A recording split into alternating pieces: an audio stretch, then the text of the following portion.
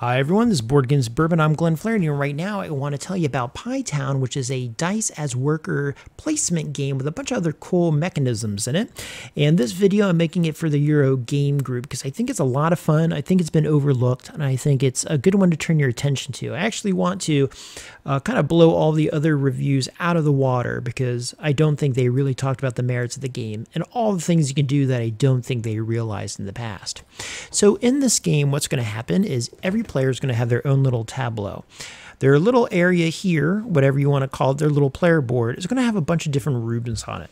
You're going to have a room that's called the break room. And in this break room, you're going to have dice that serve as your workers. And they're going to have different levels on them. You start at a level 1, but you can get yourself all the way up to level 6. Okay, they're going to go up and down. Technically, when we start the game, you're going to start with one worker that says 3 and one that says 2. And they're going to start there. What you're going to do through here is you're going to place them around the board. Some are going to elevate the level of your worker. Some are going to downgrade the level of your worker, but they all do different things. You can go hire another worker to come to your board, so now you have 3 in the future. You can upgrade, go here to upgrade, and now you can unlock abilities on your board. You can bake more pies, which is a big aspect of getting points in the game. You can get a change in the amount of points you get when you bake pies. You can store more resources so that you can therefore make more pies. You can do that all on your board. You can also go over here to what's called the orchard, and when you go to the orchard, 2 things are going to happen. One, whatever the number of the die is that you put down, in this case 3, you can grab that many ingredients from the orchard and bring it back to your personal area. When your worker comes back, they're going to go up a level. So this says 3, but when it comes back, it's going to be a level 4. When it goes over here, what you're doing is you're going to place a worker, it bakes a pie. The different pies we can bake, there's actually 4 different pies, and that's one of the cool parts about this game that's going to come in. When we look at this board, okay, some of the recipes we're going to do, and I'm going to put the autofocus on here for a moment here, and I'm going to bring this, it's going to put us a little square, but that's okay for now. The most common ingredients in the game are apples. So if we look at this board, there's just a ton of apples on here. There's apples, there's bananas and strawberries and pumpkins. The apples are the most common, so they're called common. The rare ones are going to be the strawberries, the bananas, and the pumpkins.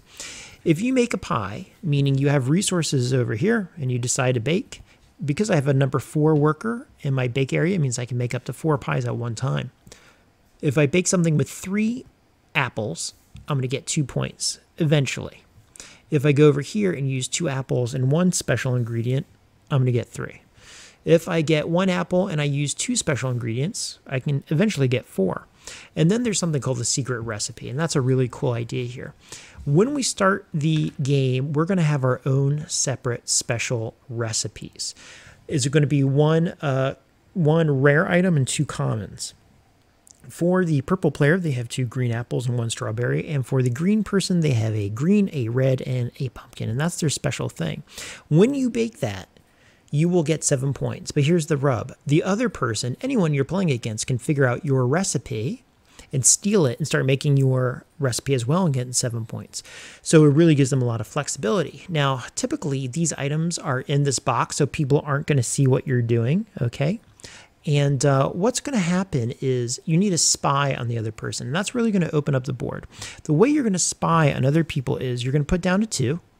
Okay, let's say you're doing some random function either here in the place where you sell the pies or over here where you gain resources. When you put down a 2, if I put something above you that it has a higher number like a 4, that means the difference between 4 and 2 not only is a difference of 2, it means I can look at 2 of your items randomly. Okay, you don't get to decide, I get to know what they are. 2 items. And I write this down on this little placard here. So eventually I can figure out your recipe. But not only does that happen, when I'm on top of you in any given space, I get to take the action of that space as well. That's my benefit. So it's really a 2 for 1. Now, normally when you do that, you're not going to upgrade if you're over here. But here's the crazy thing. If you're in the orchard and you upgrade, you're still going to come back with a higher level on your spy die. So you're not only stealing recipes, you're getting resources, you're making your ability to score more flexible by knowing more information. All right. When we come over here, what's going to happen is this is the board that scores the track. You have the tracker. This has the rounds. There's going to be 9. Then the pie convention. If you are player 1 and then you go here, you can become player 1 again by going here, and you can upgrade your worker. Or if you're really stuck, you can go over here. You can lose 1 level to your worker, and you can change your recipe. Now, you might change your recipe to prevent your opponent from scoring, or you might see what's out here in the orchard, change your recipe to match that so you can grab ingredients, bring it back here, and then score that 7-pointer over and over and over and over. Okay, now specifically what can you do here? Break down this player area. If I go to the upgrade, I can upgrade my storage. I can upgrade it from 8 items held to 14. I can go to the kitchen, and every time I bake a pie, like if I go here and I say I'm going to bake 1 pie, I'm going to turn in 3 apples. Turn in 3 apples, I put down 1 of my pies in this row here, okay? Regardless of where I put it, I'm going to score 1 point. But if I upgrade it, I'll start getting 2 points. Okay, that's one of the upgrades. The storage was the other, and the last one you can do is bake. You can unlock this, and now you have 2 bake areas. You also get a up to your level here when you go here. That's important because sometimes you can clear out rows and columns and stuff like that. On this board here, in a 2-player game, you can either sell a column of items, so you probably want to sell wherever you are. You can sell all the number 2 pies, 3s, 4s, or 7s. I can go over here, sell the bottom like that. It's just clearing this out over and over. Sometimes you're going to do that to trigger something. Now, remember, if I had a 6, anything above a 2, I can go there and I can trigger it again, plus I can steal information, right? In a 3-player game, I have 2 columns. In a 4-player game, I'm going to have 2 columns, and I'm going to have 2 bottom rows I can trigger. And that's basically the game back and forth. It plays pretty briskly. There's a lot of good decisions. None of it's too heavy. Unfortunately, this game got a bad reputation. I really think that's because the taste makers out there gave it a bad review. The biggest complaint I saw a lot of people say was that the choices get tighter as the game goes on, but I don't think that's true at all. I think the gameplay evolves halfway through the game, and what you need to start doing, whereas in the first half, maybe what you're doing is you're building up your number of workers, you're going to the higher action. If I put like a level 5 worker here, that will earn me a free worker. You start with 2 dice total, but you can have up to 4 on the board. But the thing is, when you gain this worker, this is going to lose 2 levels. This 5 is going to become 3. And you're going to do that kind of action in the first half of the game. You're building up your upgrades, you're getting your resources, you're getting your extra workers. But as the game goes on, what you start to do is you start to do the spy action.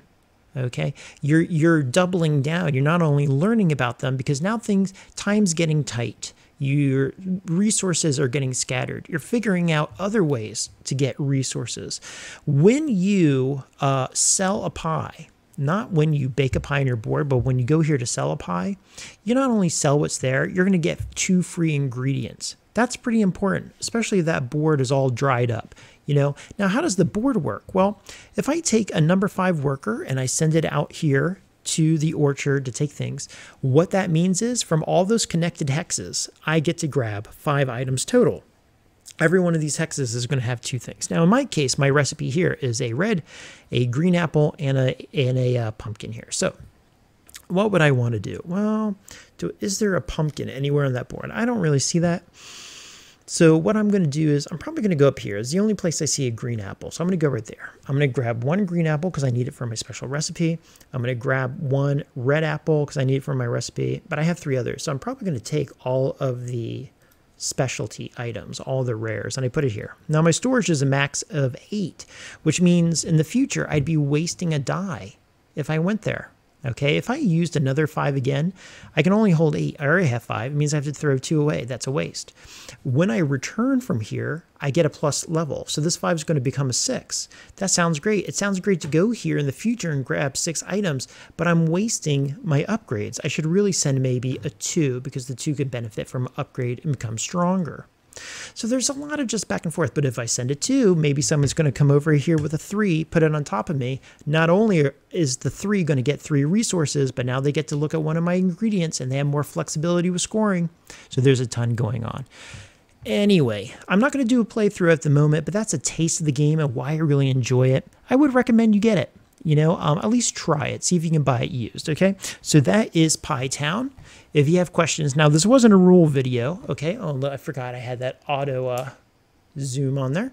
It's not a rule video, but that's just kind of like a flavor of it. But if you do have questions, I'll have some clarifications and stuff at another time. So until then, friends, thank you so much. Have fun. Talk to you soon. Bye.